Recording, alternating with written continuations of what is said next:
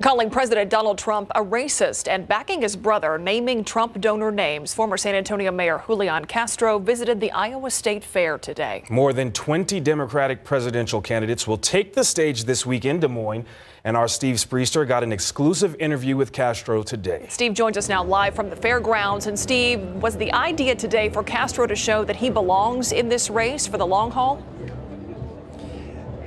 I think that was part of the objective, Myra and Devin. I think it was also to show that he won't back down to Donald Trump. Julían Castro knows now is the time for him to get some momentum, or his race for the Democratic nomination is about to get a whole lot harder.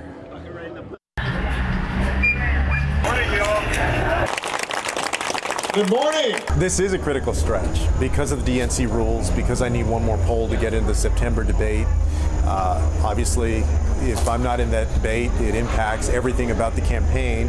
Center stage and hoping to gain momentum. For Julían Castro, this trip into the political spotlight includes his family. You know, we're going to get a couple of hours to actually just be tourists here at the State Fair and have a little bit of fun. He certainly got the media attention. The Castro family looking at cars. There were cameras. Looking at cows, real or butter, cameras. Carnival games, yep, cameras. Is it a unique challenge attending a state fair with your husband with all these cameras? I think what's been the most challenging is being in the state fair with two kids who have not really been able to enjoy it as much as they can. Iowa caucus converts, the big prize of this fair game, convincing people like Adonai Martinez. At first he was like maybe top 3, but definitely top 2 now. I really think he'd be a really good vice president.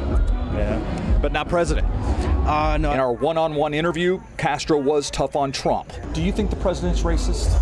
I believe that he's racist. He also backed his brother's release of San Antonians who've maxed out their donations to the Trump campaign. Why are these businesses supporting a politician that is making life worse for the Hispanic community when they're in this town that is more than 60% Hispanic? Will all this attention equal voters? Castro hopes so, because his campaign's very survival depends on it. Trump has denied, of course, that he is a racist, and Republicans have been very critical of Joaquin Castro releasing those San Antonio donor names, saying all he's trying to do is help his brother's campaign. Coming up tonight, more from my one-on-one interview with Julían Castro, including why he thinks the shooting in El Paso has magnified the importance of his race. In Des Moines at the Iowa State Fair, Steve Spriester, KSAT 12 News. All right, thanks, Steve.